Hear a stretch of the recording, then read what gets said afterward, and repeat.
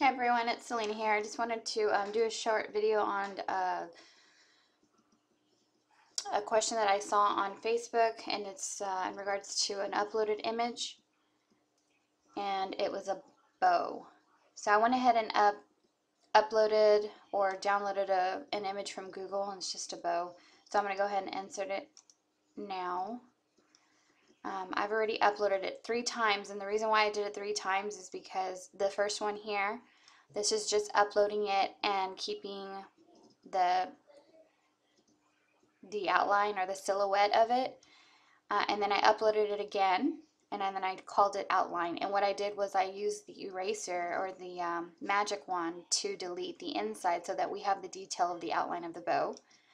And then I uploaded it a 3rd time, this time leaving the box that says preserve for printing. I left that checked, so this would actually print and then cut. So I'm going to insert both or all 3 of these so that you can see the difference between them. Okay, so if you look at my layers panel, you can see that this top one up here is set to print.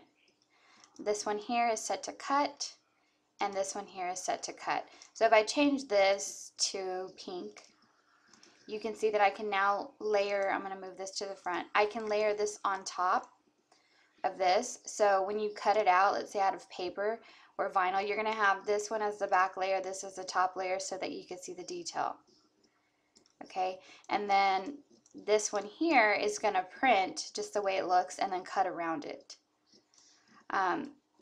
So one of the members on the group was stating that you can use hide contour. You can use hide contour. I'm going to click on this one and right click. Hide contour is not available for this image because it's a print and cut.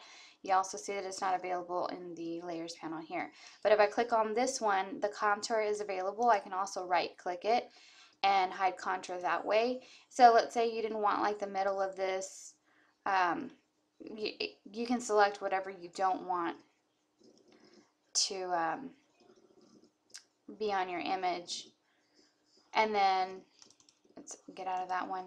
This one is not, the hide contour is available, but it's going to tell you there's nothing to hide, because if I clicked on it, then the entire bow will go away. So if you uploaded the image this way and deleted everything on the inside, what you could do, let's say I didn't have this layer, I'm going to hide it there. I'm going to duplicate it.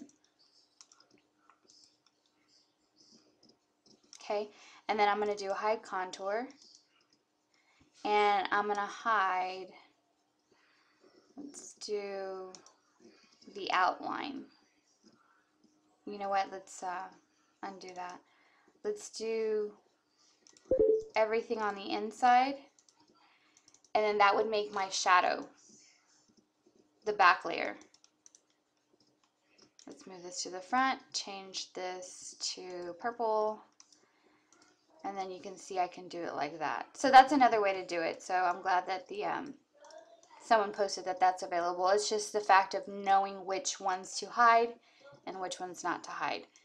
So hopefully that helped a little bit. I know I went through that pretty quickly, but it's better to see a visual than to comment on a thread. It's kind of hard to understand that way. All right, thanks.